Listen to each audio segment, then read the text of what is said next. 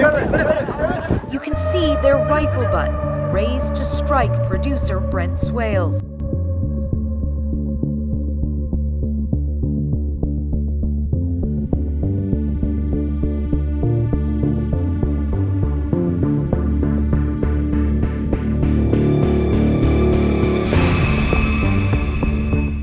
America's last foothold in Afghanistan is now guarded by the Taliban. I see the Taliban all over. They don't allow anyone. We've come to Kabul's airport to see the gauntlet people must pass through to fly out. You can hear gunshots every couple minutes. CNN. Quickly, we are accosted by an angry Taliban fighter. Can I ask you a question? Excuse me? He says first. Cover my face? Cover. Okay. Cover my face.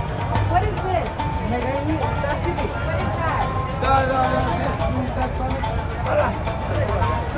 He told me to cover my face. We decide to leave and head for our car. The fighter takes the safety off his AK-47 and pushes through the crowd. Stay behind him. Suddenly, two other Taliban charge towards us. You can see their rifle butt raised to strike producer Brent Swales.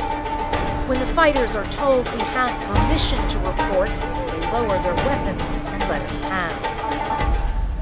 Clarissa Ward, CNN, Kabul.